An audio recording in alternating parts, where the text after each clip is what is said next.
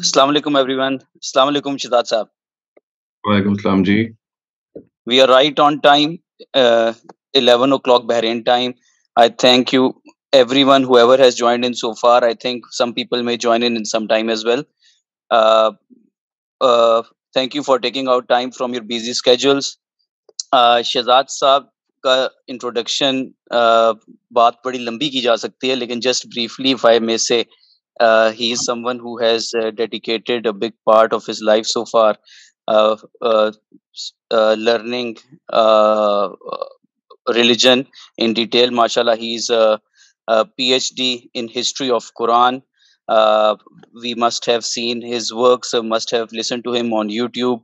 I personally have benefited from his book on parenting, uh, a good human, etc. There are, I think he has written over 18 books, जिससे काफी लोगों ने benefit किया है.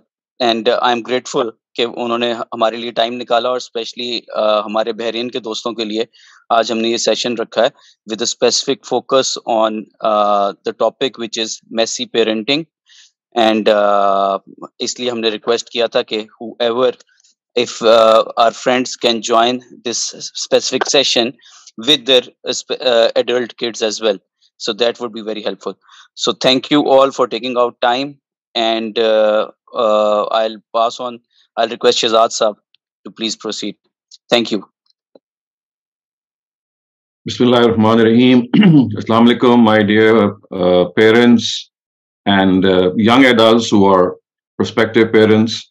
The discussion that we are going to have today is presumably going to be very frank. I'd like to be very direct. And the reason is that, of course, today that we are facing, the problems that we are facing today, a number of them revolve around what we call messy parenting. And I think that there are a number of issues that as parents we need to address. And actually what has happened is that I see parents around the world, around the globe, complaining a lot about their children, about their adult children, that they don't listen to them, that they have their own life to live, that they don't get involved in our social activities, they have an entirely different worldview. And things go on, and there is this wide communication gap between the parents and the children. And I see often that the parents find themselves in a spot of bother. They do think that as parents, they have this right that their children should at least respect them, and more than that, they should behave according to their wishes. But the thing that I would like to state, I'm a parent myself, that I think the number of allegations, so to speak, that we make against our children, or the complaints that we have against our children, they owe much to what I call, as I just said, messy parenting and a wrong concept of parenting. And when we have this concept of parenting, or the one that we have actually inherited from our own parents and our grandparents, we actually are trying to repeat the same pattern with our own children. And because of the fact that the worldview, the social milieu has changed so drastically in the last 2 or 3 decades, that we are really at loss as parents, because we have the same model of parenting before ourselves as the ones we are used to, or were used to, when our own parents were dealing with us. And there were a number of daring mistakes, may I say, with full respect, in that particular model. And I think that today it is high time to realize that as parents, we need to make amends for those mistakes, don't repeat those mistakes, and as far as possible, groom young minds and young children in a way that they become extremely responsible parents. So I think that the starting point here would be to discuss some of our common faults as parents, and some of our common mistakes that we do as parenting. So you see, what has happened here is that parenting, I would say, is a skill. It's an art that we need to learn. It's not something that we, just learn out of experience. And more often than not, what we do is that we make grave mistakes with our first child, maybe the second child also, and the third child. By the time we reach our third child, if ever we have a third child, then we are slightly better parents. And we are exceptionally good grandparents, because you see, what has happened is that over a period of 1 or 2 or 3 children, the mistakes that we have made, we realize those mistakes, and then we try to be better grandparents. But then you see, Yeah, it's good that we still realize, but the fact is that we should have done this in the case of our own children as well. And we have lost that time. We just cannot recover that time. So I think that as responsible citizens, responsible parents, we need to first of all understand that parenting is an art. It's a skill that we need to learn. And personally, I have been recommending a lot of institutions and a lot of people I come across who belong to the academia, that parenting should be taught as a subject in college, maybe even in high school, because there are certain things which need a little more exposure. There are certain things which need more time for them to infiltrate in their minds. So maybe a couple of courses would really help. And if we are able to, I mean, gauge something like that or prepare something like that, then we would be, inshallah, hopefully be better parents. And precisely for this reason, as Anza just pointed out, I have had the opportunity to write a book on parenting, and it's called Modern Challenges to Parenting. And the reason, of course, being that in the last 15 or 20 years, I've been lecturing in various countries and in various venues, and I found out that this is some experience that I have learned, and I must transfer it to parents so that maybe together we can do something for the cause of parenting. So as I said, that the starting point of this skill learning would be to first of all analyze some of the basic mistakes that we do as parents. And I don't know, but I do think that people who are watching, they have their adult children sitting with them, the young minds with them. So if I am slightly more straight, and if I'm slightly more blunt, please forgive me for that, because you see, this is something that has to be put across in times in not so many words and in a very direct manner. And at the same time, it has to be taken in the right perspective, that this is like self-criticism. This is something I would say as constructive criticism, in which we need to learn some of the techniques of parenting. So the first thing that I start off with is that as parents, the first grave mistake that we have witnessed so many parents doing, including myself, I dare say, is that we quarrel in front of our children. I mean, the husband and wife, they don't realize that when they have a difference of opinion, this is something to be resolved in behind closed doors. In their own bedroom. They must chalk out a plan of conflict resolution whenever there is a conflict. But it is extremely lethal that you have this quarrel amongst yourselves, and your children are witnessing whatever you're saying. And I've seen not only quarrels taking place amongst parents, but at times there is this phenomena called family feud, in which we have sides being taken. For example, the father and the daughter would be on one side, and the son and the mother typically would be on one side, and then it would be quite a chaotic situation. It would play havoc on the minds. So some years ago, when I was actually counseling some of the teenagers, I mean, I also do teenage counseling. So the concept of marriage actually came up, and it was just a casual discussion. And I was surprised to know that there was a boy, I think he was 12 years old, and the girl, she was about 14 years old. And suddenly, both of them, in their own vein, they said that, well, uncle, we are not going to marry at all. And after a little more discussion, I came to realize that one of the very basic reasons which had put them off from marriage was that they often found their own parents quarreling and quibbling and complaining and calling names, and I mean, even abusing one another in front of their children, which is, of course, something which has a very telling effect. It's a very, very grave effect that it can have on the minds of our children. We don't realize this at times, but you see, what happens is that as their psyche is shaping up, as their approach towards life is being built, when they see that one of their dearest relations, I mean, there can be nothing more closer to you than your own parents. When they see that they are pointing to one another, they're calling names, or they're quibbling, or they're always daggers drawn, it doesn't have a smooth effect on their psyche. So the first thing that we need to change drastically, if not already, is that we must think, and you must realize that, yes, in marriage there are problems, there are issues. No one is going to be perfect, and at the same time there could be difference of opinion, but then they have to be resolved there has to be a conflict resolution strategy which the spouses develop, is specific to each spouse. You can have a number of options, and number of options can be suggested as well. But the point here that I'm making is that that has to be done mutually between the husband and the wife. It should never come out as a loud difference. I mean, difference of opinion is fine. It's absolutely okay if a father and a mother have a difference of opinion, because that's something which is quite natural. Every human being has a right to that. But fighting over a particular issue and using foul language, that is absolutely, I mean, it's not on. So this is my first submission, that this is of utmost importance, that this harmony between the parents, in spite of having a difference of opinion, is something that has to be worked.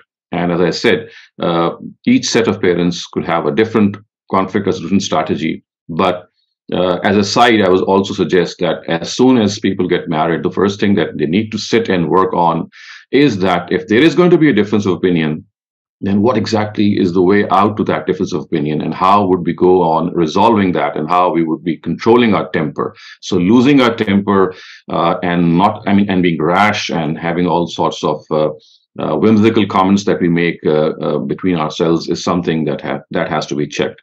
And there are studies, you'd be surprised to know. I mean, this is really, it was a surprise to me as well when I started studying on this subject, that even when a child is in the womb of his or her mother, even then there are certain effects. There are certain sounds which it registers, the brain registers, and if they are, I mean, beyond a certain frequency, it has a telling effect on the mind of that, I mean, not yet born fetus as well. So studies have shown that children, I mean, even when they are not born, they do have this tendency in their own minds. There are certain signals that go to their minds. And when they are just young toddlers, for example, 1-year-old or 2-year-old, parents think that if they're quarreling with one another, they have their debate. The child is not going to register anything. But mind you, this is not the case. Science tells us that even at that stage, I mean, I've just talked about the stage in which the child is not even born. So when the child has been born and he's not very conscious, I mean, he's still very young, even then, this has to be avoided. So this is the first thing that we have to really put our foot down to, and we must at all cost avoid. And the second thing, the second mistake, or the second common mistake that we parents do make is that we actually taunt our children, and we call them with pet names which are not befitting. Let me use this Urdu jargon. We say, "Oh chote, oh mote, oh lambe," all these things which makes the child, I mean, it could be a fun time for you, but it is really, really very badly affecting the child's psyche. And something very similar to this phenomena of taunting is that you compare your children to either one another, or to maybe their cousins, or to their friends, especially if they are slow learners. So you see, what happens is that if your child is not performing up to the mark, you start complaining, or you start taunting, or you start making fun of him or her. And what you typically say is that, look at your sister, look at your elder brother, look at your cousin, look at your friend there, and look how high scores he gets, look how high achiever he is or she is, and look at you, you're just a dunce, you're just a stupid, silly person. So you see, this is again has to be checked. If your child is a slow learner, you need to realize that there is something wrong somewhere else. And in many a case, you'll find that the teacher has a bad attitude. Maybe the subject is not very, he's not liked by the child. And at times, the child has a different proclivity and he needs more time, extra time. And instead of criticizing your child, it is here that you need to play your role and supplement the teaching of, that subject, in that particular subject, in which your child is a slow learner, and start complimenting him, giving him or her more time, so that if the slow learning is something that could be speeded up, then of course this is an opportunity to do that. So you see, in Germany, there is this very good system that they have evolved. What they do is that they divide children after their primary school into 2 or 3 branches. They know that there is a branch, there's a streak of people who are good, they're going to be good academicians. So the academia line is separated.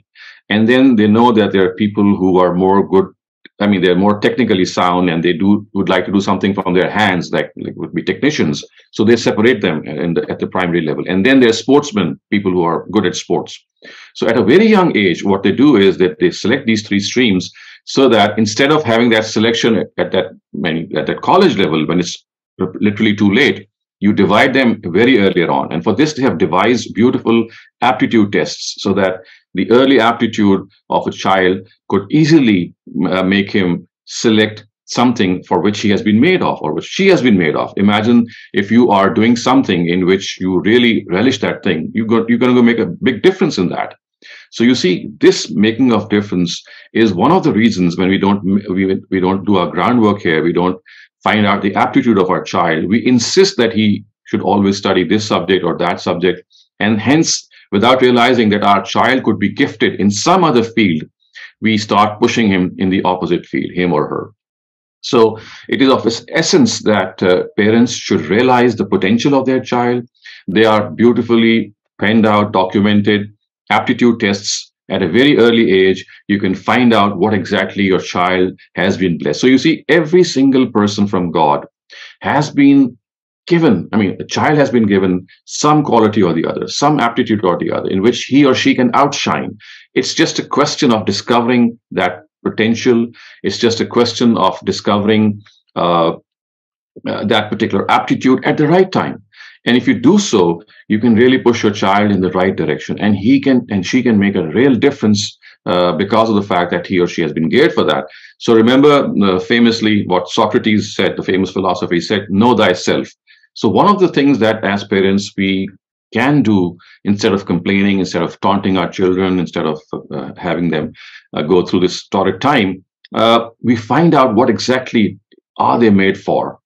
And this aptitude then is something which also manifests in their hobbies. So commonly, a child would be doing something that he's or she's made of as hobbies. So this is one marker or one benchmark from which you can gauge what your child can do. But as I said, there are specialized tests at a very young age.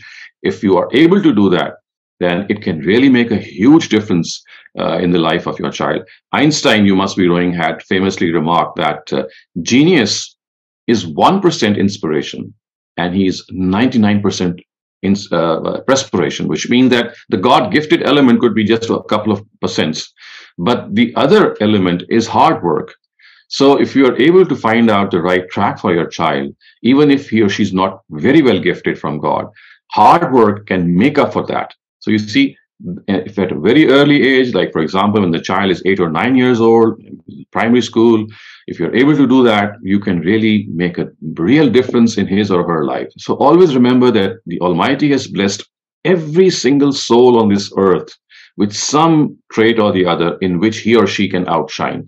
Everyone cannot become a Newton or an Einstein or a Stephen Hawking, but yes, at the second level, they can go very high and they can literally produce astounding results. So this is the second thing that I'd like to bring to your notice, that if your child is a slow learner, if your child is not performing well, and even before that, even before discovery is made, do come forward and go through those personality tests. I myself have also designed this one of these tests, and I can send it to you so that you can find out what exactly your child can do best.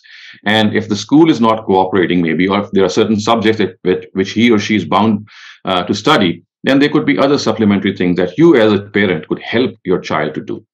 So the second thing I would say is helping your child find his or her real potential, her real aptitude, the thing that he or she has been made of, and not taunting, not taking names, not keeping those pet names, which are absolutely humiliating, disparaging. Imagine someone calling ourselves with these names, how bad we would feel.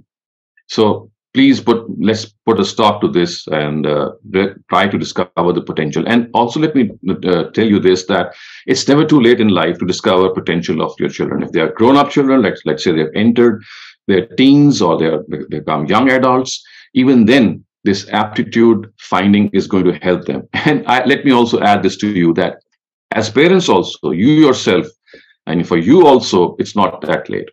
You can go to that aptitude test, because even if you're in your 30s or 40s or 50s, you can still be people who can contribute in life by judging and by gauging who you are yourself from inside.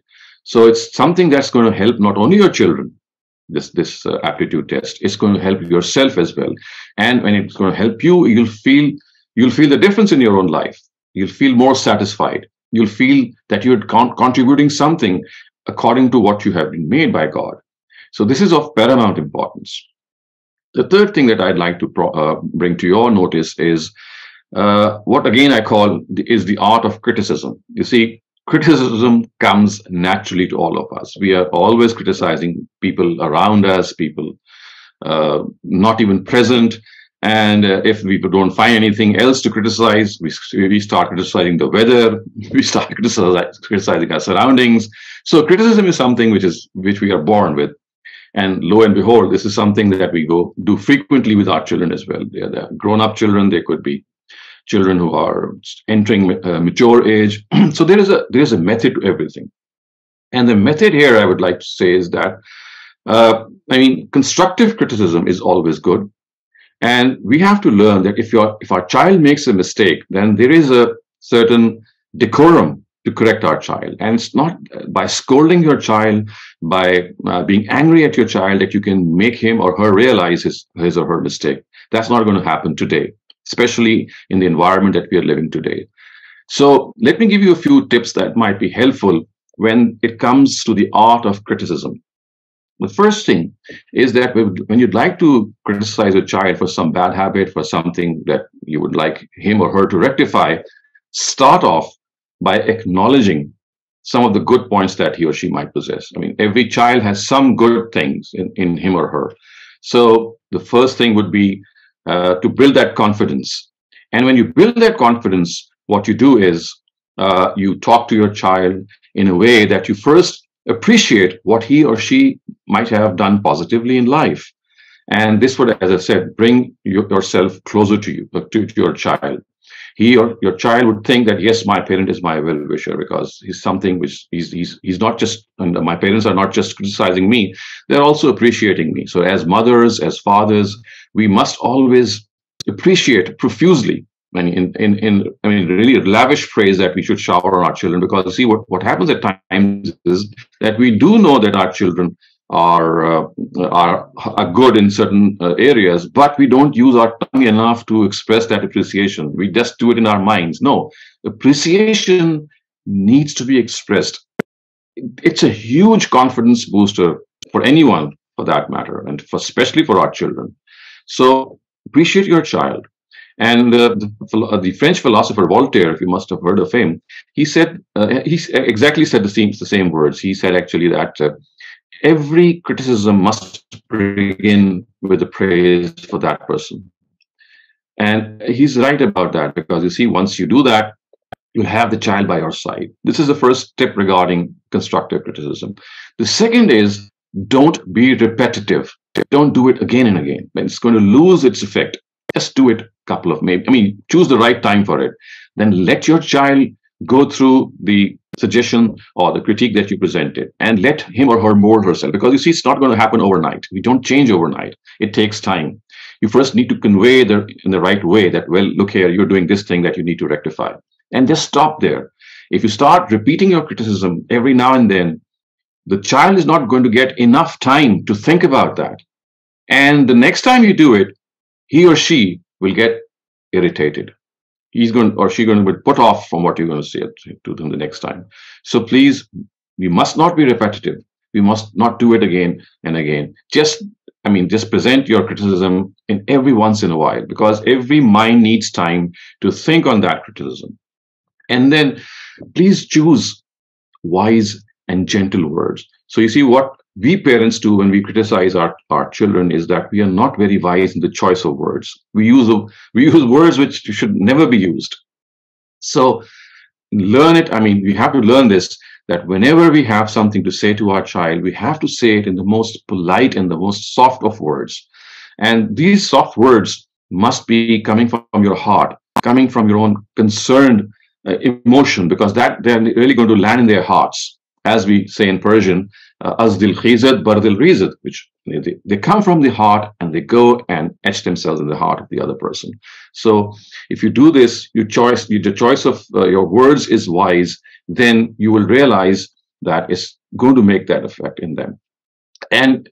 If you ask me that if there is a benchmark for who are the best parents, I would say best parents are those to whom their children come immediately once they commit a mistake. I would say that these are the most successful parents, because you see what has happened here is that they have given enough confidence to their children that even if you do a mistake, if you commit something extremely wrong and you come back, you don't hide, you don't go to another person. You come straight to your mother or father and say, well, this is something that I did today and I'm not very proud of it, but this is what this is what I'm doing. So remember, there is a learning curve for everyone. And this learning curve goes on in life. If your child makes a mistake, embrace him or her and don't leave him and don't abandon her. Let me give you an example. So one of the counseling sessions that I was once doing related to a woman. She had a child. He was 15 years old, and he started this bad habit of drinking. So one fine morning, when she spotted her son that he had been drinking all night, so she scolded him in a very bad way and said that, get out of my house. I would not like to see you again. You go and sleep with your nanny, your grandmother. She was living in an annexie close to the house. And the next time you're doing this, you're not going to enter this house. So this is how she was telling me that I was so, I was so put off. I was so angry at my child that I just told him to just go away and never come. I mean, when he is in this situation, you should not even enter the house. And I told her that, look here, you have lost a chance to actually rectify the state of affairs. Because you see, if children get into this bad habit, the first thing that as parents we need to understand is we must come out of this state of denial. We don't accept that something has happened. So come out of that state of denial, still embrace your child, be friends with him or her. If something gravely wrong has been done by him or her, make him or her realize that you're still there for them as parents. You would still like to help them out. You would still like to be on their side, whatever they do, because you are their best well-wishers. So this is something that has to be done at all costs. Never abandon your child, whatever he or she may do, whether it is done in a growing up age or in a later age or whenever, whatever part of life they are in, you have to be absolutely accommodating to them. Because you see, if you don't accommodate, then who else is going to accommodate? They're just going to run away. And I've seen broken families all over the world simply because parents don't realize that if children are doing something wrong, which they don't like, they don't understand that as parents, their job has already been done. Now they're mature adults. They have their own life to live. God has given this opportunity to them. God has told them that they're as responsible individuals. You have the choice to make in life to do whatever you like, and no one can force you. Even your parents cannot force you. So I'm going to bring this subject up a little while later as well. But for the moment, I was just talking to you that this art of criticism is something that we must all learn. So parenting is an art, and within that art, this art of criticism is something that has to be learned, because as I said, criticism is something that is going to take place come what may, because it comes to us naturally, and our children are going to make mistakes. And no one is error-free. So this is where I would say that we have to understand. So far, I've tried to make 3 points. So the first one is that we must not, as parents, quarrel and complain and be in a situation that our child or children are witnessing something which must take place behind closed doors. The second thing that we have to realize is that we must realize if our child is a slow learner, if he or she is not performing well, we must not taunt him. We must not, do things that are going to be even more worse. So we must find out the reason. So every child has a personality type. That personality type needs to be discovered. And as I said, that aptitude of your child is of paramount importance that you find out. If you do that, you'll realize that perhaps he or she belongs to a different category of people at times. And then thirdly, as I said, that this art of criticism must be learned. And if you don't learn it, there's a chance that we might lose our children. So this is something also that we have to understand. Now, let me come to the fourth point. So, the fourth point that I'd like to express here is that we must respect the privacy of our children. I mean, I'm talking about grown-up children, and for here, I'm sure you must be getting my point that checking the phones of our children, monitoring their internet, or finding out what have they been watching on the internet or watching on their phones, this is not a good practice at all. I know as parents we are very concerned. I know that we have a lot of concerns since in today's times the social media has become so rampant and it's so easily accessible that you can do anything you like with just one click. But then you see, this is something we have to realize that when we start spying, when we start eavesdropping, I would say, or monitoring our children in this way, it's not going to have a good effect on their confidence. So let me tell this to you, and I say this with full consciousness and with full responsibility, that there is a time in the time of every child's life. There is a time when the age of adolescence, like for example, 12 years old, 13-year-olds, even slightly earlier or maybe slightly advancing in age, when this age comes, so children have to experiment with their lives, with their sexuality, with a number of things that are taboo subjects. So let them do that. Let them have that experience, because you see, you can help them. So sex education or sexuality is something which may be discussed in another session, but this is something that can be, I mean, really be helpful in teaching them some of the basics. But other than that, if you have done the needful, then let them have their own life for some time. Because you see, this if you call this a deviation, yes, it's a deviation. This deviation happens in the life of every person. Did it not happen in our own lives? So look back. All of us have passed through this phase. Yes, the internet did not exist. Yes, we didn't have cell phones in our own times, maybe when we were growing up. But then there were other forms of distractions and temptations. So these temptations, these lures, they exist. So the best thing here is that you are aware of the moral upkeep of your child. So if you have been giving your child enough time when he or she was growing up, when you were a role model for them, when you were speaking the truth, when you were a person who was righteous, when you were connected to God, when you were reading the Quran in front of them, if all these things had been done and you were presenting an example before them, then your job has been done. Or once they reach that adult age. Yes, what has happened is, or what generally happens is that as soon as our children start doing something wrong, it is at that time that we suddenly start to realize, well, we've just lost them. I mean, they're now gone to another extreme. So we have to understand that now the time has been lost. The time was in those forming years when we should have been there for them. We should have been in a position to teach them those values, teach them good morals, teach them what piety means, teach them what the purity of your heart is, teach them how we have to restrain our eyes from taking undue liberty. So all those things were meant to be taught at a certain age, and that too in a very subtle way. And if that has not been done, then, and now if you're witnessing those deviations, then the way out is not to put a clamp down on those things. It's not right that you just take away the phone or not give the phone or not allow your child to use the internet. No, then let it happen. And parallel to that, you need to do the same that you forgot to do earlier on, and just pray to God that they, in a few years, they do return to the right path. And at the same time, of course, not force them in any way, not spy on them, not monitor them. I say this with full responsibility after trying to practice this as well, and after trying to see how good results it shows if it is done in the right manner. So the fourth thing that I would like to request to you is that please respect the privacy of your children. If they have done or they are doing something with freedom, as today is the case, then let them do that. In parallel to that, as I said, you build their personalities, you come closer to them, you teach them good morals.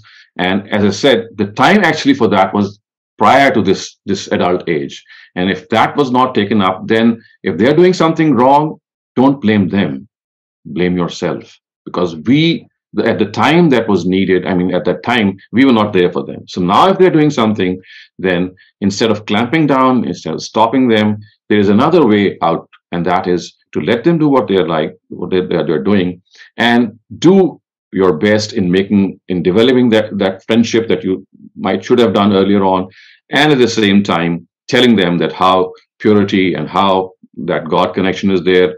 Turn them towards the Quran, teach them how closer you can become to God and to the Quran and to a number of good things in life if you concentrate on these areas. So it is here that we, as I said, privacy is respect of the privacy is of essential importance. And you must have learned of that catchphrase which we often use, that is, learn to let go.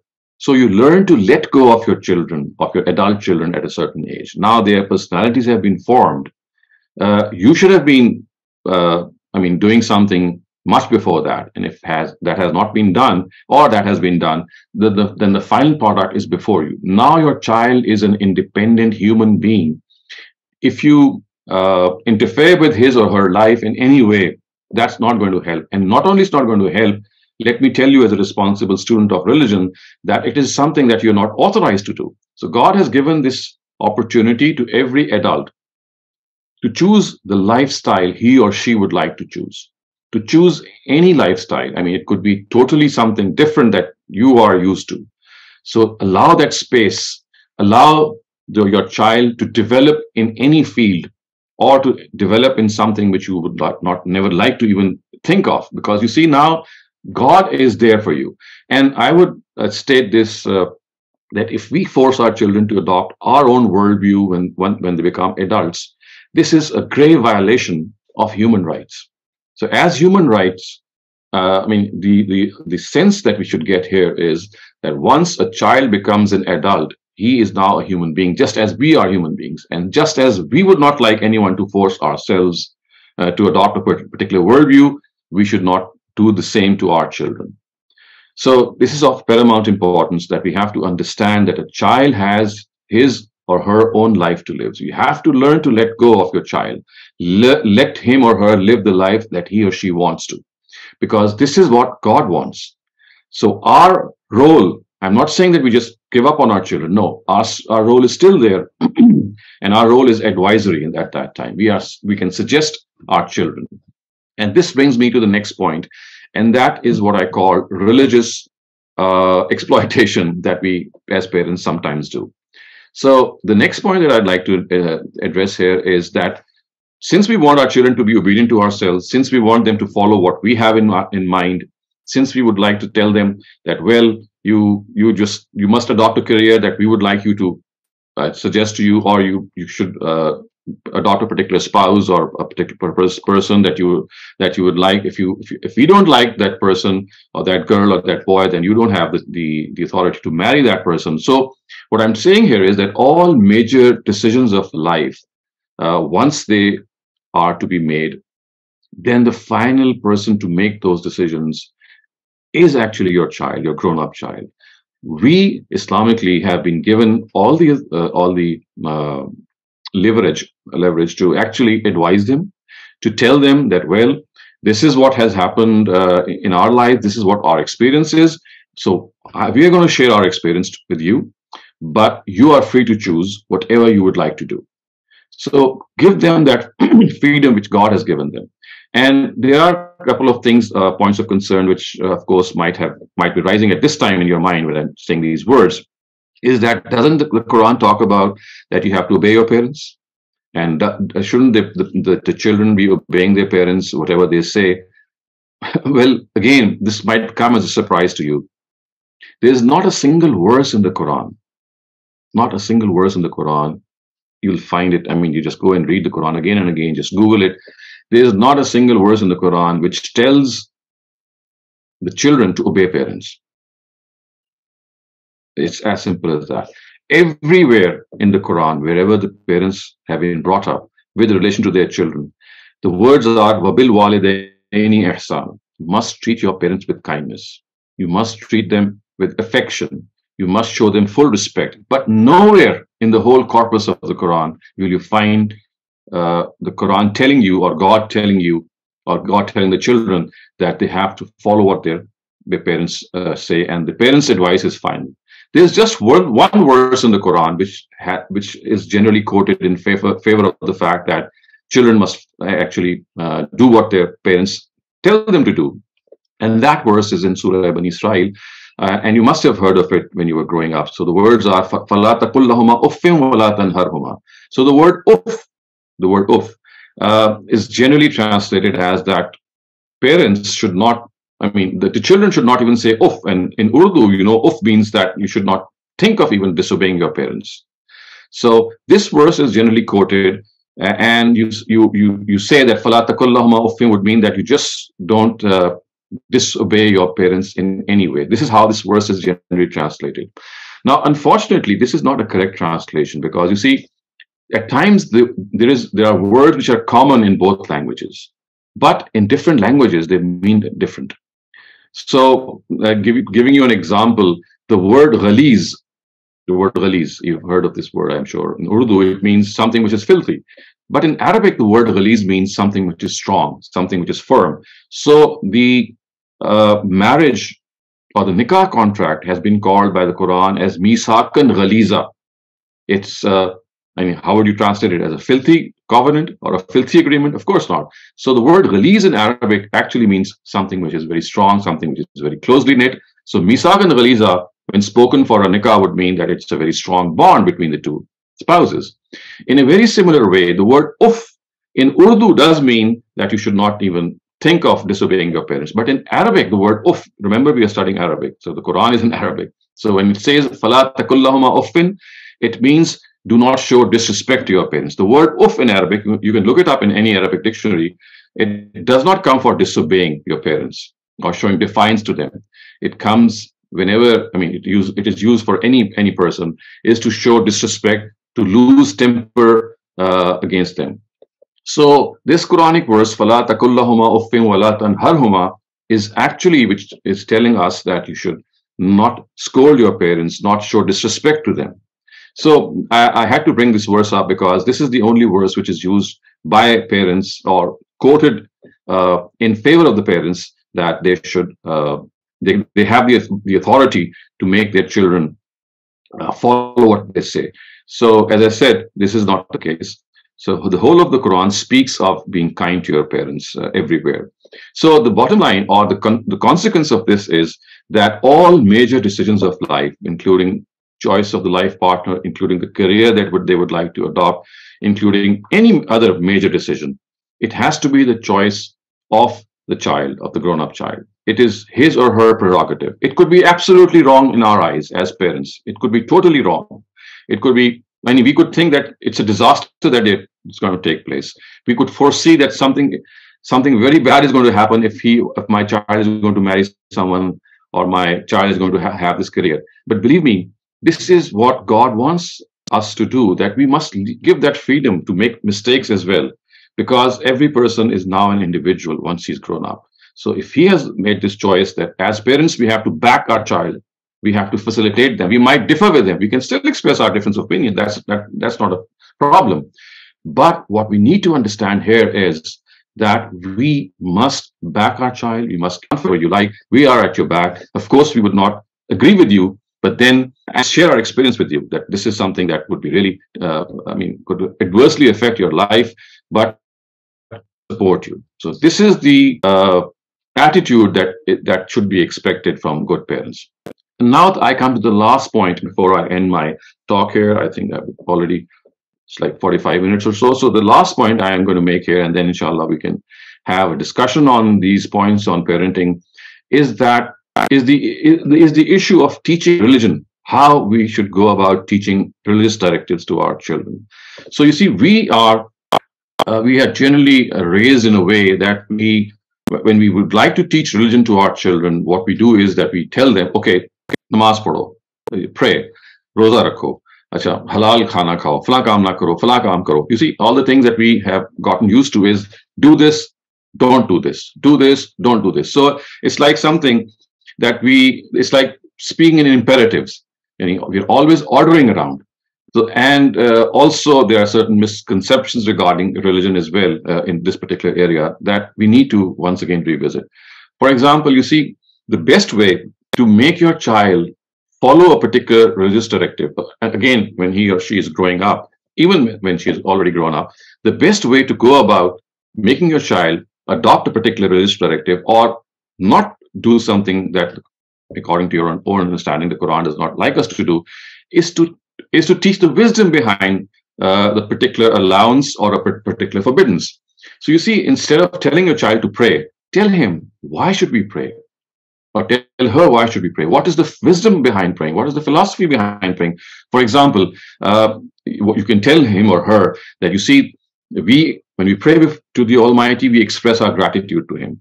In this world, when we come across people giving a lot of gifts to us, doing favors to us, it is a natural response that we have, that we immediately would like. We would immediately like to repay that person. Isn't that fact? I mean, isn't that so? If you get a birthday gift, if you get a wedding gift, if you get any sort of gift, then as soon as you get that gift, the next thought that comes to your mind is that, well, I'm going to repay this person with the gift that he has given me. Isn't that so? Yes, of course, something very natural. So all that you need to do is to tell your child that, look, the gifts that you have, look at your eyes, look at your ears, look at the good environment that you are in, look at the parents that you are, look at the surroundings, look at the cars and look at the gadgets, etc.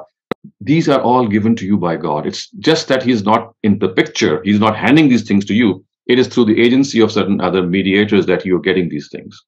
So you need to understand that once you are able to tell your child that basically one of the basic reasons to pray is to acknowledge these gifts, just as you would have acknowledged someone who you would have seen giving you these gifts. You would have immediately said thank you to him. But we cannot thank God enough because there's so much He has given us.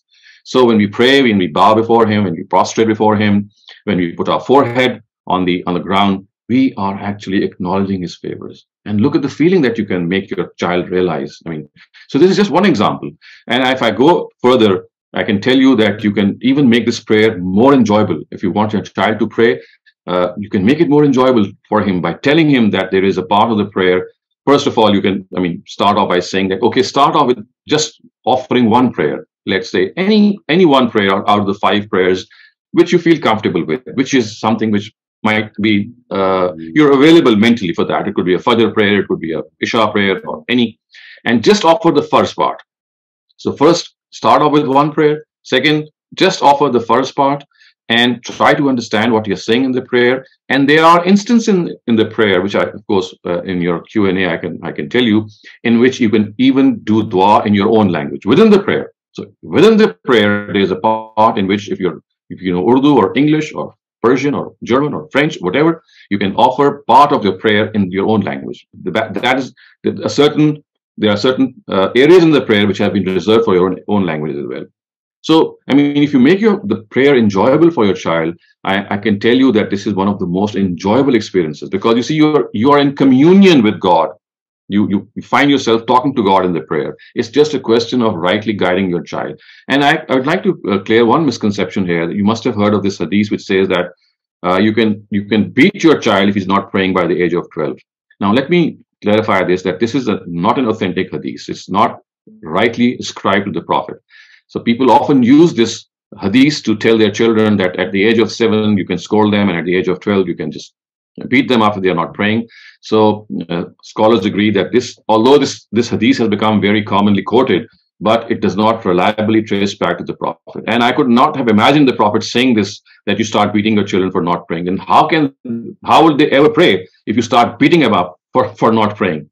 So you see, every single Islamic directive, whether it's as I said, the fast, or whether it's the Hajj or the Umrah or eating halal food or a number of other things, all of them have their rationale behind them. All of them have a certain wisdom behind them.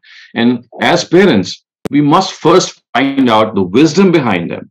And before asking them to do these certain things and abstaining from certain others, we need to actually convey this wisdom. And let me tell you that, this religion that we follow is so close to our heart. It is so close to our nature that once you understand it properly, intellectually, you'll find as if you have gained a lost treasure, because it's so close to your heart. So if you find the right reasoning, the right wisdom behind a certain directive, and you're able to convey to your child, I can tell you, I can see it, that he or she is going to fall for it because it's so close to human nature. And today's children, they are absolutely forthright. Something which appeals to them is going to take place immediately. So find out that wisdom. So instead of criticizing your child, instead of scolding him or her for not praying or for not fasting or not observing certain things, you find out the wisdom behind that, and then let him or her decide. Don't force your child to worship. It is the worst thing that can happen is that if you start forcing your child to worship God. Worship comes through a natural acknowledgement of God's gifts. And if you start imposing that worship on your child, it's the worst thing that can happen. So I'm going to end here, my dear parents, and I think there are young adults here as well. And just let me go through, and I hope I can recall all the points that I've made, so that we can just have a list of things that as parents we need to do. So the first thing, if I remember correctly, was that all of us must be very, very friendly as parents in front of our children, not quarrel with them in any way, between ourselves in any way. And we must also realize that conflict resolution is something that we should find between ourselves as spouses and resolve our differences. I mean, when I say differences, I mean differences which would be grave if they are made to come before the children. Expressing a difference of opinion, I mean, if a wife has a difference of opinion or a husband has a difference of opinion, that's absolutely fine. But to express it in a congenial way, express it in a friendly way, and not quarrel and not point score and not demean the other party is something that has to be done. That's the first point. The second is that you have to understand that your child has a personality type, and that personality type has to be discovered. And that discovery has to be made through various aptitude tests. And that also accounts for the fact that your child might not be performing well in a particular area, but if you're able to just discover his potential or her potential, you'll know where he's heading for. And in this regard, you must not taunt your child, you must not compare him. Yes, comparing him in the form of encouragement to other children is fine, but comparing him in the form that you are criticizing him or demeaning him is absolutely not on. Then the third point, I think, which I made was that there's an art of criticism. There's an art, the criticism itself is an art. If you want to correct your child in a certain situation or in certain wrong that he or she has done, then there are certain things that you must learn. The fourth point that I made, if I remember correctly, is that as far as one's own personality is concerned, we have to understand that we must not impose ourselves on our children in any way. We have to learn to let go. So we must not criticize them in a way that corners them. So there is we must not spy on them in any way. We must not eavesdrop on them and let them have their own life. And of course, our own role is to be parents who are able to facilitate them in any way. And the best way would be that we are able to give them this feeling that you should be seekers of the truth. Sachai ki talash mein aap log nikle. And if you are able to impart this one lesson to your child, that be seekers of the truth, I think you've done your due. So don't spy on them. Don't ever start watching over them. Let them have an independent life. The choice of their own partner, the choice of their own career is something that you must leave them to themselves. Leave these things to themselves. This is their choice. You must not make that choice for them. Yes, you can advise them. Yes, you can guide them, but it would not be appropriate that you take that decision. And the final thing that I just spoke of is the fact that while teaching religion to them, you must realize that it must not be taught in a way that you force religious directives on them. Learn yourself the wisdom behind these directives and then communicate that wisdom. Then impart that wisdom, and you'll find out for sure that your child is going to leap for that thing. Because if you've discovered the right wisdom, if you conveyed it in a very nice way, then remember it's the wisdom of God. And something which belongs to God is so close to our nature that we just cannot. I mean, it's like thirst. It's like water to the thirsty.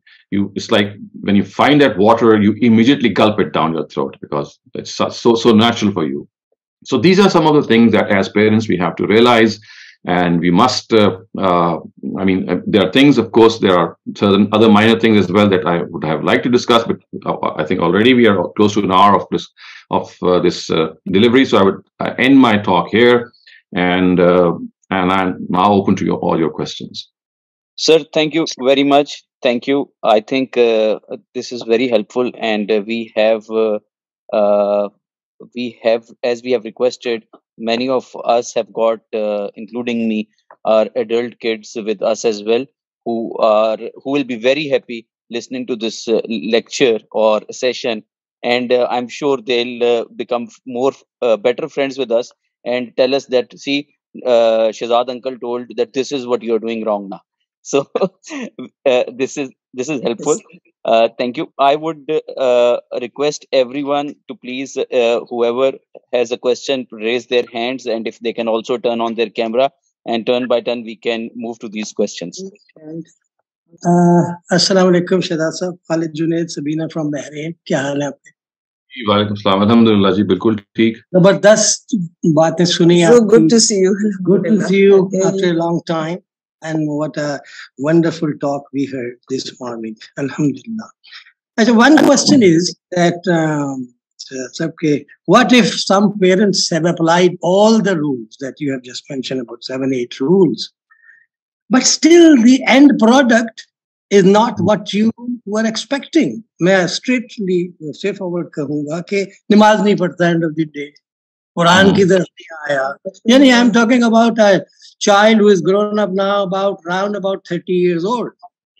अब इस सब चीजों से गुजरने के बाद भी, सारी चीजें अप्लाई करने के बाद भी, अब उसने जो चूज किया है वो ऐसी चीज है जो हम समझते हैं कि ये क्या होगा.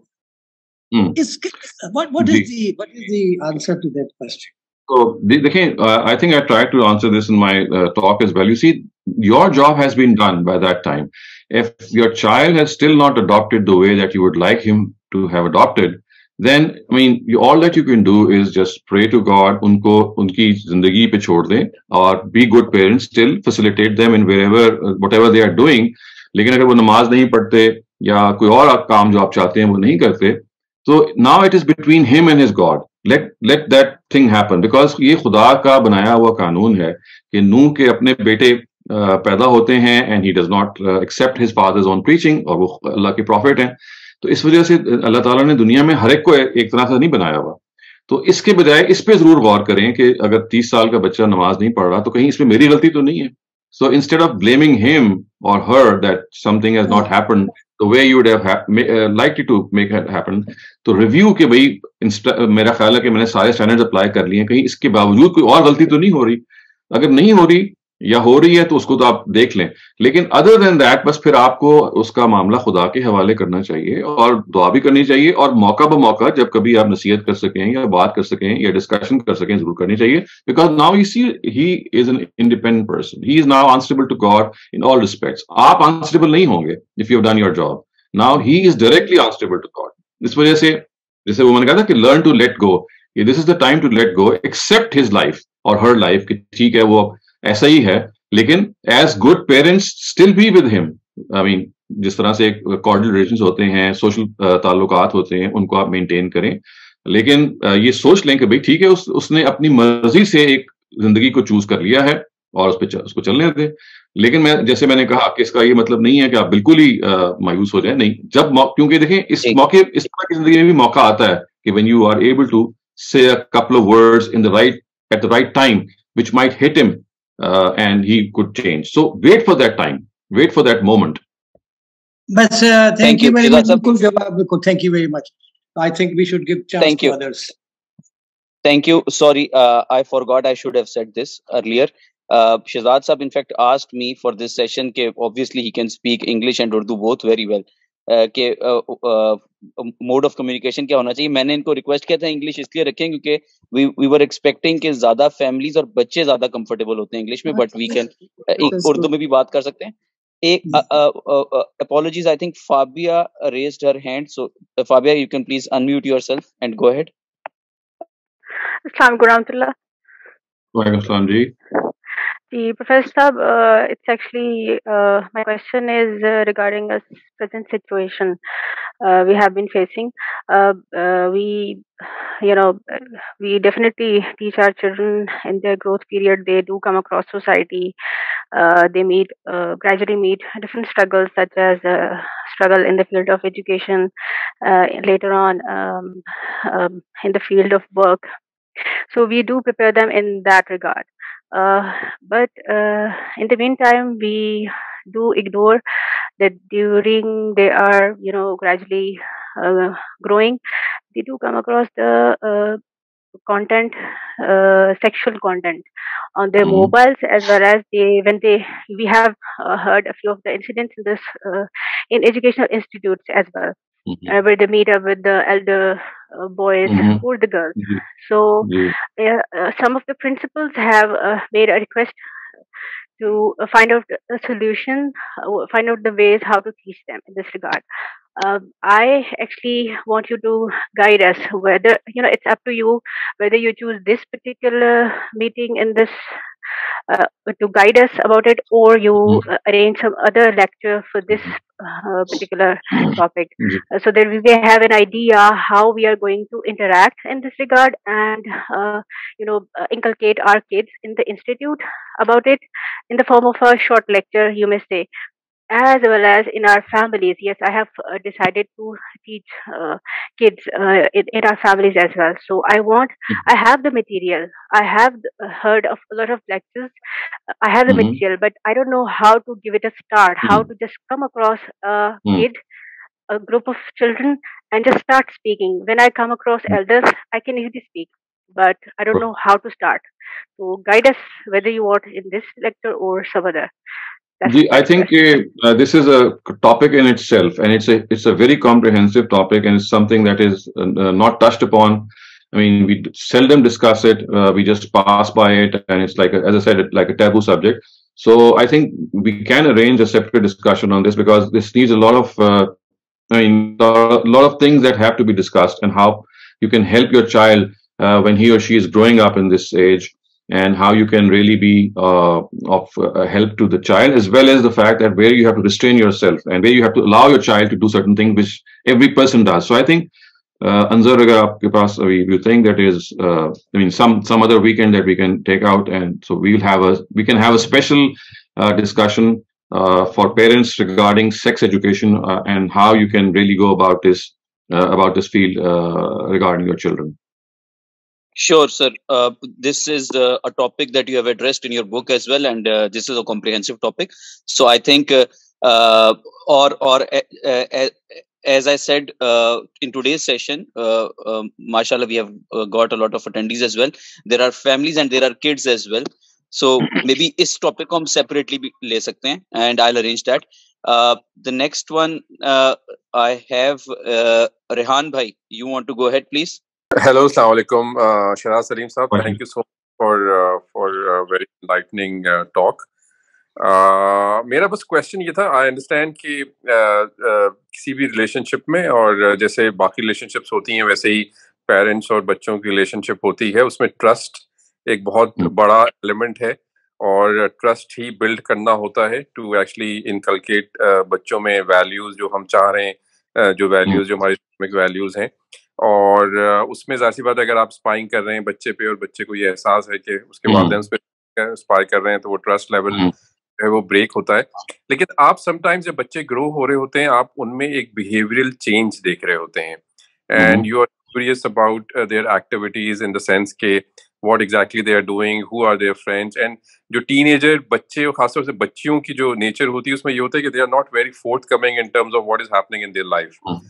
They are a bit like you seem, it appears as if they are being secretive about what is happening in their life, and then you become curious, and then a part of you as a parent then tend to look at other sources where you can find some information as to what is going in their life, and sometimes you try to see their phone, or you talk to their friend's parent, and this is a natural, basically a progression as a parent who is worried about their child's change in behavior.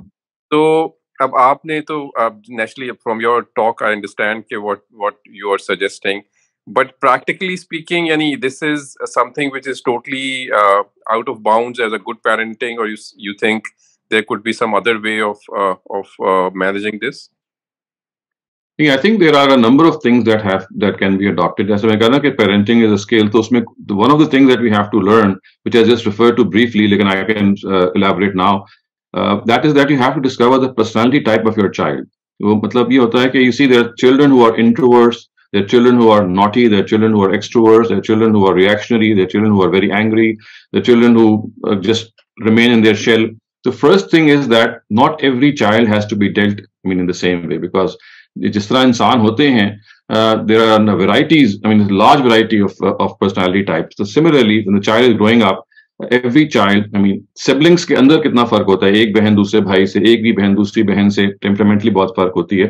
तो you have to first gauge के what exactly is the personality type of that person, of that child. So depending upon that personality type, yes, you can still monitor your child. What I'm saying is कि ऐसी monitoring which is going to disturb them, which is going to lose that trust in you, that has to be avoided. The best monitoring, for example, मैं आपको बताता हूँ कुछ, there are direct types of monitoring, there are certain indirect types of monitoring. Direct monitoring तो सबसे अच्छा ये होता है कि you are able to discover your personality type of the child and you are friends with that child. तो आपकी जब communication शुरू हो जाती है ना अपने बच्चों के साथ, अगर आपने सही उनकी समझ लिया कि उनकी शख्सियत कैसी है, तो फिर वो बच्चा is not going to back out from that communication. वो फिर खुद आपको बहुत सारी बातें बताएंगे. सिर्फ वो आपको टाइप डिस्कवर करनी है और पेशेंस शो करनी है, और गलती में जो टोकना और ना टोकने का जो सटल तरीका होता है वो आपको जानना है. फिर आप देखिए कि बच्चों को, जो बच्चों के फ्रेंड्स हैं, उनको घर पे इनवाइट करके, जिसमें आप बर्थडे पार्टीज होती हैं, या वैसे होता है कि दूसरे बच्चे आते हैं, दूसरों के पेरेंट्स आते हैं, तो पेरेंट्स के साथ पेरेंट्स की दोस्ती होती है. दूसरे बच्चे जब आपके घर आते हैं तो उनसे आपका एक्सपोजर होता है, दूसरे बच्चे बहुत सारी इनडायरेक्ट इन्फॉर्मेशन दे रहे होते हैं. तो ये जो सोशल एक्सपोजर है, ये इट ऑल्सो हेल्प्स. फिर बच्चों की पेरेंट टीचर मीटिंग्स होती हैं, उन पे मैं तो हमेशा हर पेरेंट को एडवाइस करता हूं कि both parents must go to these parent teacher meetings, क्योंकि आपके जो टीचर का फीडबैक आपको मिल रहा होता है वो बहुत सारा डायरेक्ट होता है. वो आपको बताएगा कि आपके बेटा जो है, बेटी के अंदर ये चीजें हो रही हैं. तो ये दो तीन चीजें ऐसी होती हैं कि जिसके नतीजे में वो जो फोन की चेकिंग है या कंप्यूटर की चेकिंग है, उसकी जरूरत वो एक अलग मसला है, यानी, लेकिन वो फिर आपको फिर भी नहीं करनी चाहिए. वो जो फीडबैक आपके एनवायरनमेंट से, आपको टीचर से, आपके जो दूसरे बच्चों के पेरेंट्स से और बच्चे के साथ डायरेक्ट राब्ते से आपको मिल सकता है, उसको आपने स्ट्रॉन्ग करना है. और बच्चे को वो आज़ादी देनी है कि अगर आपने उनको वैल्यू सही सिखा दी हैं, उनको उनकी तरबियत सही कर दी है, उनको बताया है कि अखलाकियात और प्योरिटी और एक अच्छा इंसान क्या है और आला सलाहियतें जो इंसान की हैं, हर इंसान को अगर आप तवज्जो दिलाएं कि वो देखिए कि there are certain things that you can achieve in life by doing those things, तो आप देखेंगे कि जब इंसान के अंदर आप उसको डाइवर्ट करते हैं ना अपने बच्चे को किसी क्रिएटिव चीज की तरफ, तो वो जो गलत चीजें होती हैं वो तो हर आदमी की जिंदगी में हर वक्त रहती हैं, लेकिन they just get tone down. ठीक है, एडोलेसेंस में जरा ज्यादा होंगी, लेकिन उन्होंने अपनी जगह पे वापस आना है. तो मैं आपको थोड़ी सी मिसाल देता हूँ जापान की ना. जापानीज जो करते हैं at this stage, what they do is that they introduce their children to creative things at a very young age. जैसे हो ना हाथ से मॉडल बनाना, या at a very young age jigsaw puzzles के जरिए से बच्चे को एंगेज रखना. यूं समझ लें कि बच्चे की जो एनर्जी है एज ही और शी इज ग्रोइंग अप, उसको उसके लिहाज से कोई एक्टिविटी मिले कि जो उसको इन्वॉल्व रखे, और जैसे ही बच्चे के अंदर शऊर पैदा हो, they give those creative projects जिसमें आपकी जो सेंस ऑफ क्रिएटिविटी है वो it starts to blossom. And the satisfaction which creativity gives to you is something which is unmatched. तो जैसे क्रिएटिविटी का आप रोल पैदा करते हैं ना अपने बच्चों के अंदर, तो व्हाट हैपेंस इज दैट ये जो दूसरी साइड ट्रैक दूसरी एक्टिविटीज होती हैं, they get side track, they are bound to be lesser than they are before. तो ये जो higher objectives in life हैं, to do things which can really make a difference, वो उस creativity से पैदा होता है. तो creativity is not just through art, it's through a lot of other things. motor neuron skills होती हैं जो सिखाई जाती हैं, ये इसके मॉडल्स हैं जो बाकायदा दुनिया में पैदा हुए हैं. तो इस तरीके से आप वो बच्चों को एक तरफ promote कर रहे हैं to do certain things in life which can really involve them, and on the other hand आप through direct conversation, through their children, through these parent-teacher meetings, through other exposure, through other social events. बच्चों को आप बाहर जब लेके जाते हैं, when you take them out for dinner, maybe for a vacation, so a lot of things at times जो आपको not get to know in your houses because of the fact that there's always a certain routine that they follow. But when you do these things out of a routine, you go to a different place for a couple of days. So the personality of your child also is exposed to you. So I'm just talking about certain general things. लेकिन specifics भी मैं आपको मशवरा दे सकता हूँ if I have more data regarding the child. तो in short what I'm saying is कि ये जो indirect तरीके हैं इनको अडॉप्ट कीजिए और सबसे अच्छा तरीका ये होता है कि that direct communication in a very friendly way in which the child knows कि गलती मेरे से हो जाएगी तो मेरे वालिद साहब या वालिदा जो हैं वो they'll help me out instead of scolding me. Thank you so much. Thank you. Naina Asim, please go ahead, ask your question. First of all, thank you very much. It was a wonderful session, I must say, being parent. My wife was a little busy, so I got an opportunity to listen this session on her mobile. So मेरी सिर्फ दो चीजें, एक तो record किया आपने, how can I get this session recording? Ji recording हुई भी आपको मिल जाएगी. Please go ahead, ask your question. Thank you very much. So my question is that in our lives, जब हमने भी as a kids अपनी जिंदगी गुजारी, तो हम most of the time अपने पेरेंट्स के साथ आके अपनी चीजें डिस्कस किया करते थे. स्कूल में आज ये हुआ, मुझे ये कहा, ये मिला, ये अच्छी चीज हुई, ये हुई. But nowadays social media की जो involvement है in kids life, it's too much के we complain and most of the time my wife complains कि बच्चे आके कुछ डिस्कस नहीं करते. हम तो अपने माँ बाप से बहुत सारी चीजें डिस्कस किया करते थे. तो इस पे अगर कोई आप tip, what can we do as parent कि kids start discussing कुछ ना कुछ, चलें बहुत ज्यादा नहीं तो अब ये सोशल मीडिया को तो नहीं हटाया जा सकता. It's very difficult in our lives. तो वो भी एक नेचुरल टेंडेंसी बन गई है. तो उसमें कोई टिप्स दें कि बच्चे एटलीस्ट बेटियां अपनी माँ से आके कुछ डिस्कशन करें और कुछ बताएं एटलीस्ट कि क्या हुआ क्या नहीं. दूसरा मेरा एक सजेशन है, I think it was wonderful session for parents. आप एक सेशन अरेंज करें जहाँ पे ये किड्स को भी बताएं कि why parents do that.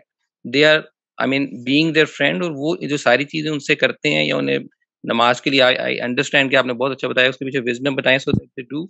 But at least उनको भी ये रियलाइजेशन होनी चाहिए कि पेरेंट्स कभी कभार क्यों ऐसे हो जाते हैं और वो क्यों ऐसे करते हैं. सो they also win win situation for both parents and kids also.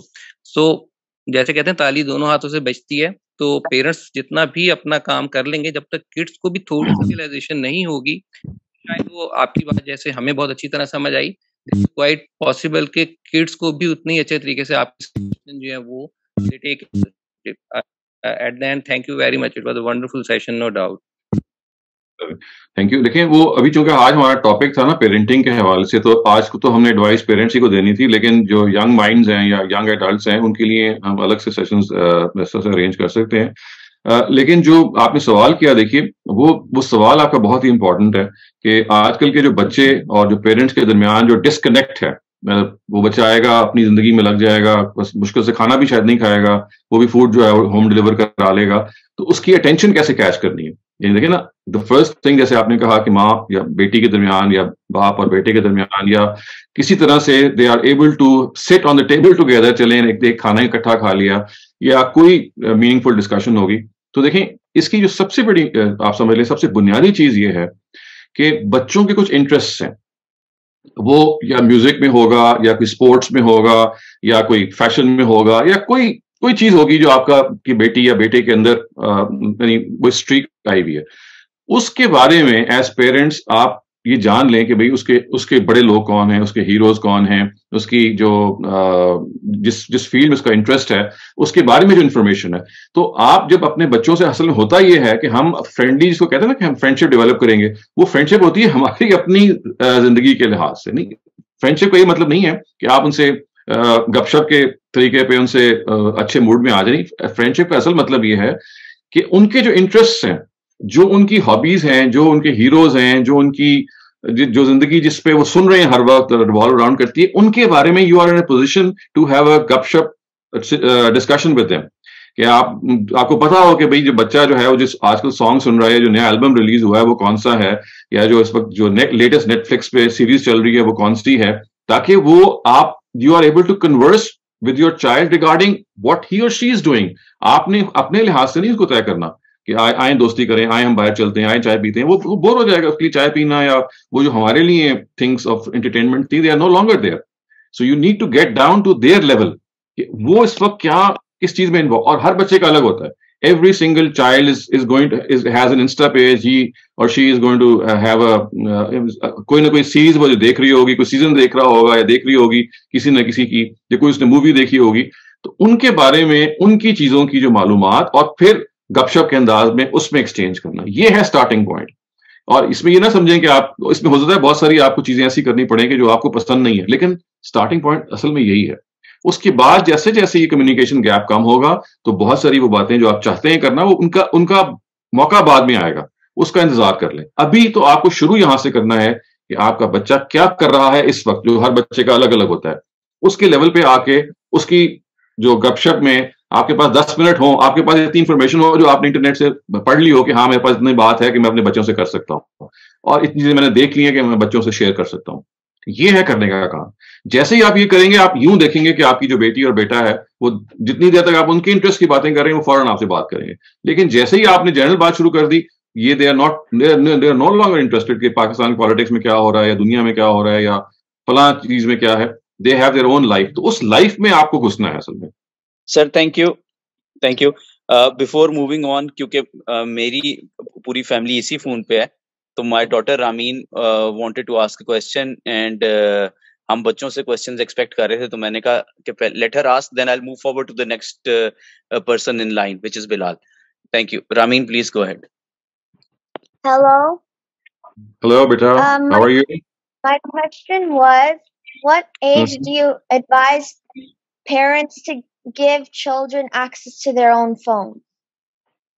Oh, if you ask me, I think this is, I mean, this is different for different countries, maybe, or different environments. But I think as soon as maybe they cross 10 years or so, in which it's essential for you to communicate with your parents so that they know your whereabouts, or you can tell them to fetch you from school, or maybe you're having some. You need to have some information that you would like to. I'd say this is no particular age, but as soon as possible, I would say. And I would say that, I mean, as soon as maybe a child is in crosses 10 years of age, maybe around about that time. I mean, it could be just slightly less even, or slightly more, but it's now become a necessity. So I think instead of actually gauging it through an age sort of a benchmark, it's more of a necessity which a parent has to realize, and it should be as soon as possible. Sir देखें बच्चे कितने intelligent हो गए हैं, मौके पे चौका मारते हैं, तो माशाल्लाह। No, because all parents are always like, when you turn 18, you'll get a phone. When you get your own job, you're going to buy yourself a phone and stuff. Yeah. So I won't agree with those parents. I think that parents need to realize it's not just a playing gadget anymore. It's more of a necessity. It's like a communication device also. Yes, it has other benefits as well and other problems as well. But at the same time, it's something that has now become a necessity. Done. Thank you. Bilal, you can please go ahead, ask your question. Achha, just for Amin, beta Amin, if your dad is not giving, your chachi will give, so don't worry about that. On your next birthday. Dr Shehzad Sahab, my just question is obviously to lighten the mood and try to understand, आपने जो बात बताई थी कि at certain age or in West, you get through this personality test and aptitude test, and having said that, my wife, she's from UK, so obviously she went through this kind of personality test and all that. Her personality test and aptitude, they give you 2 or 3 options. Hers was like a prisoner officer or a police officer. Thanks to my my mother-in-law, if it wasn't for her to push her into the right direction, तो मुझे उससे मिलने के लिए jail ही जाना पड़ता. Police officer, warden, as prisoner warden. So my question is basically, should we, refrain from labeling our kids? Because I feel if we label them, अच्छा हमें अब आपकी personality पता चली है, अब आप यही हो, that will they will not achieve their full potential. So should we not refrain? And the reason I'm actually asking is, in leadership roles and in MNCs, they teach you and they stop you from conducting this aptitude or ability test, because that will restrict a potential of the person who could do much more. So मेरा question is, should we not refrain from labeling our child कि भाई तुम technician ही बनोगे, तुम ये बनोगे और अब तुम आगे नहीं जा सकते? नहीं, this is a very very good question. लेकिन मैं आपको ये बताऊं कि the aptitude tests which are done at an earlier age, they never give you a single aptitude. वो आपको एक general direction देते हैं कि भाई ये 2-3 चीजें हैं in which you can excel. You see, your aptitude tests है, they are of different sorts for different ages. When you do an aptitude test for an 18-year-old or 17-year-old, वो होगा ऐसा कि जिसमें आपको options बहुत narrow down मिलेंगी.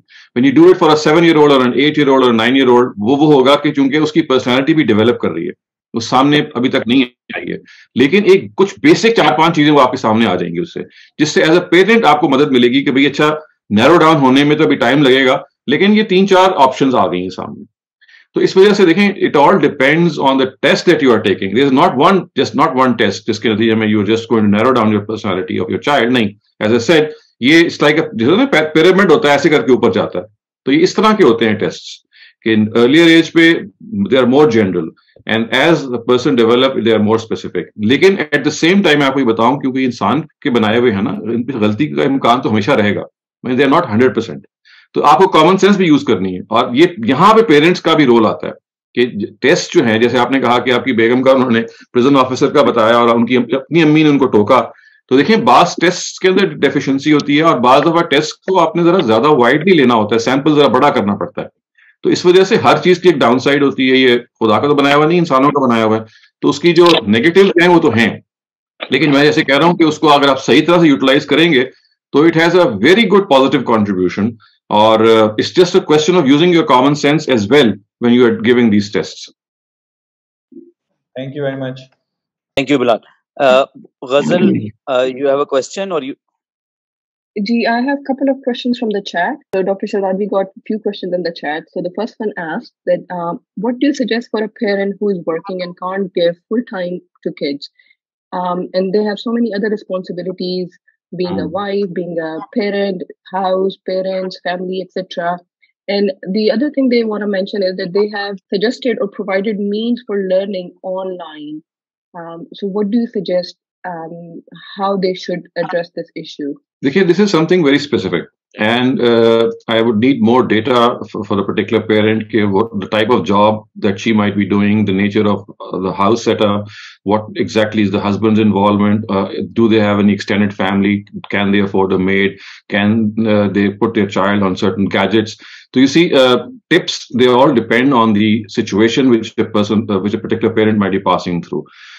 I know this is a very pressing sort of a thing, because many women are now professionals, they're working, and especially at a young age, once they're through with the maternity period and the first couple of years, तो ज़ाहिर है कि day cares वगैरह की जगह होती हैं, but they're not sufficient. So I think that जो concerned parent हैं, if they could get in touch with me personally with some specific data, then I can be more helpful.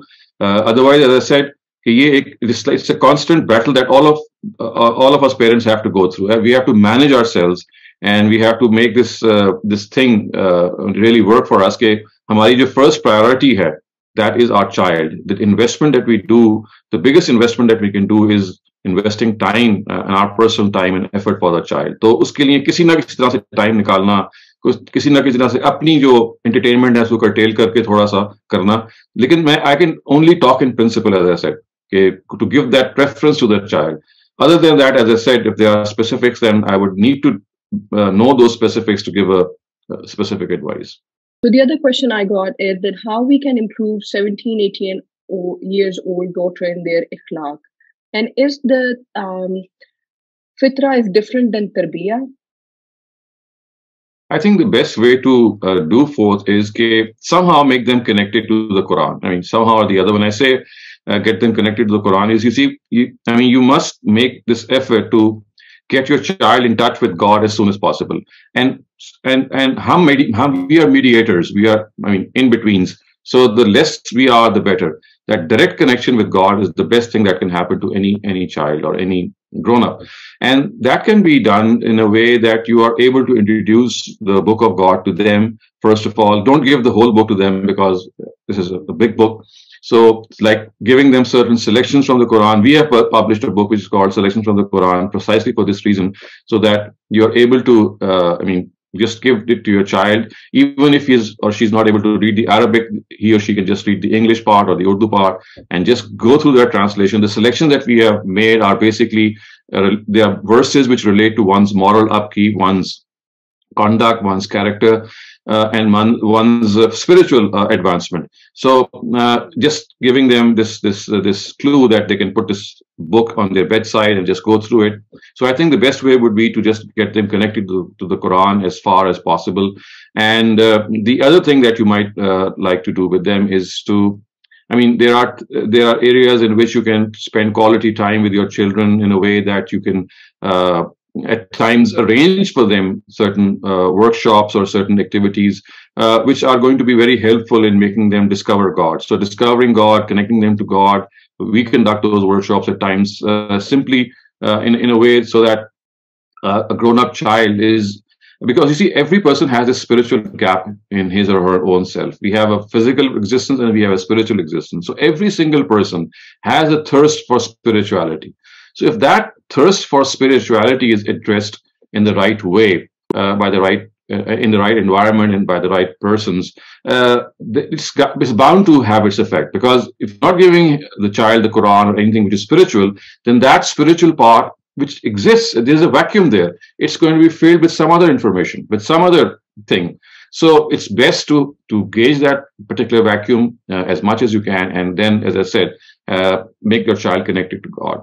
But again, there are specifics that how we exactly can do that, because today we were talking more in general terms. So again, this is a specific topic, that how you can affect your children in their moral upkeep, influence them in becoming better people, in better human beings, becoming better human beings. So that again would be some, as I said, an independent topic that we can, inshallah, take up some time. The other one I got is that our participant is saying that she's trying to be friendly with her child, and she never scolds them, but whenever they are making mistakes. But she has a feeling that she's losing respect as a parent. How do you address her? How do you comment on that? So, as I said, you have to be retrospective. You have to be introspective, in fact, and start, by evaluating, is there something that you're doing which is infringing on their privacy? Are you forcing down something on them? Are you doing something which is annoying to them? So you see, as I said, friendship is not something that you just have a sweet tone. That's not sufficient. You see, you have to get down to their interests. You have to get down to what they like and speak to them in their field of interest. And as I said, build that relationship of trust and confidence. So again, as I said, these are more of a general advice that I can give. But for specific counseling, I have separate sessions going on. So I give separate counseling sessions to teenagers, to parents, in which I can be more pinpointed in my advice, because you get to know more about the child and the parent once you talk to them directly. But as I said, in general, what we need to do is to build that relationship of trust and friendship. And as I said, friendship means to get down to their level, to talk to them regarding their own interests. Ruheen, please go ahead.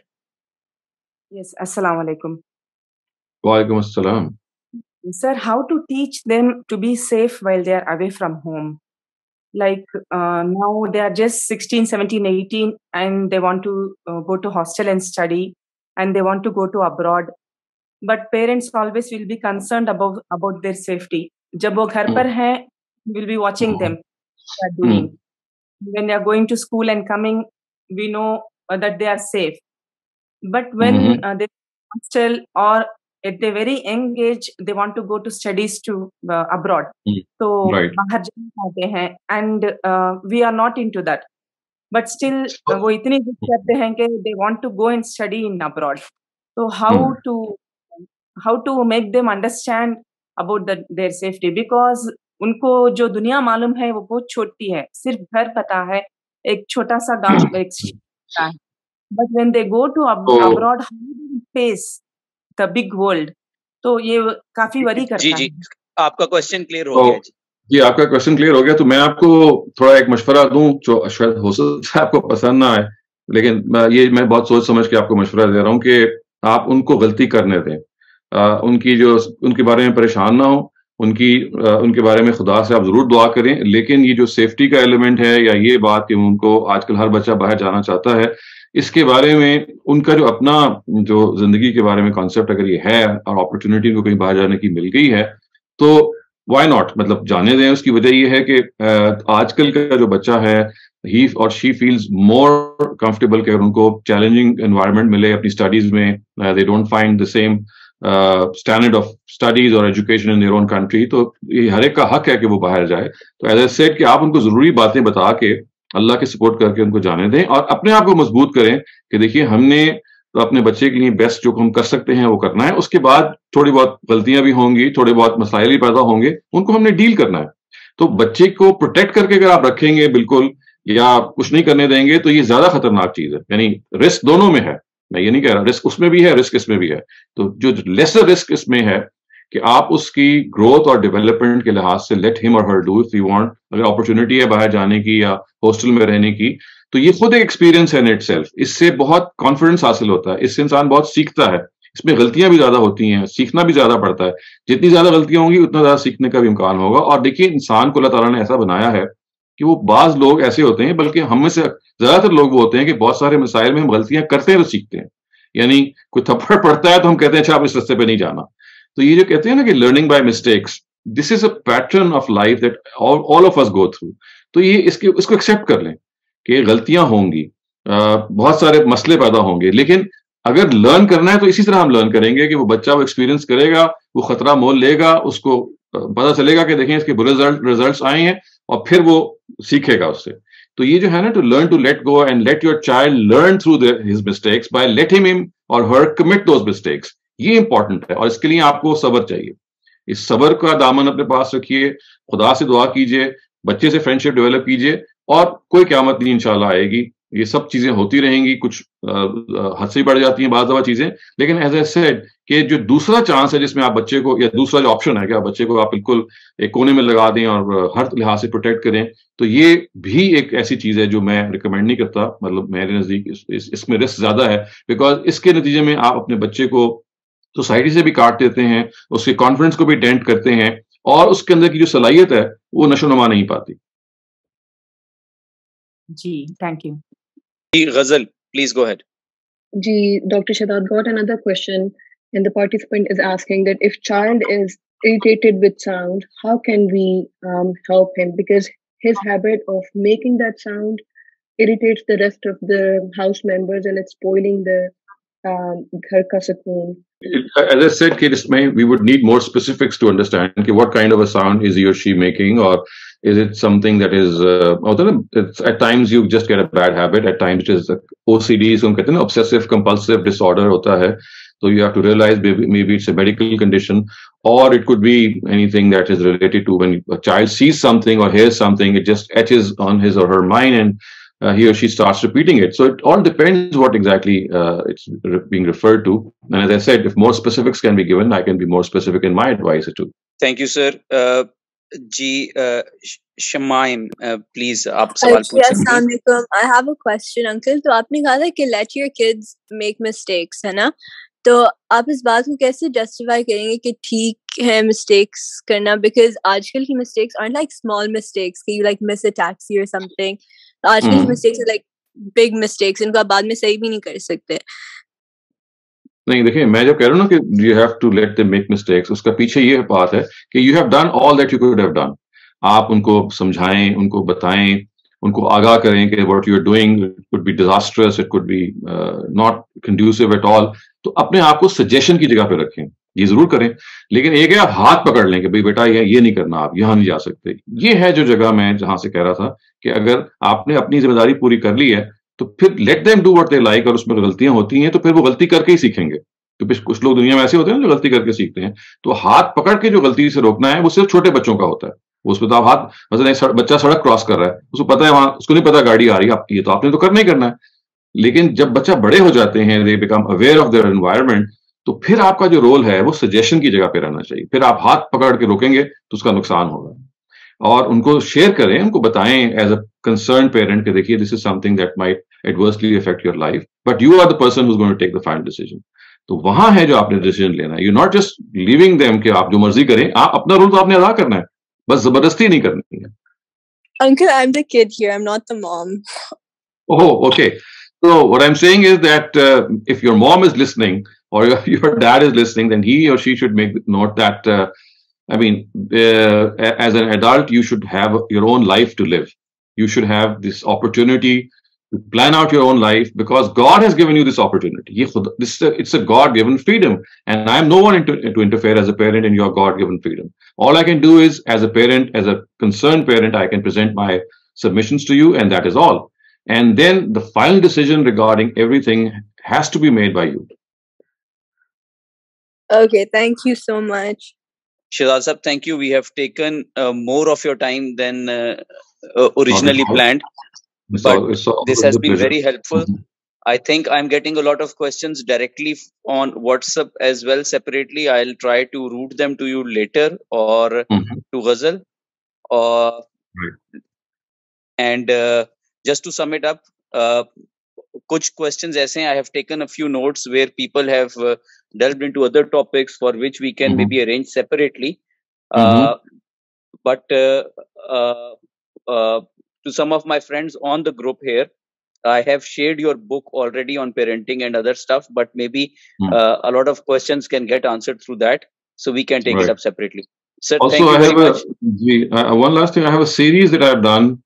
I think Ghazal might be knowing. It's called Modern Challenges to Parenting. It's a more detailed series on YouTube, I think, if I remember correctly.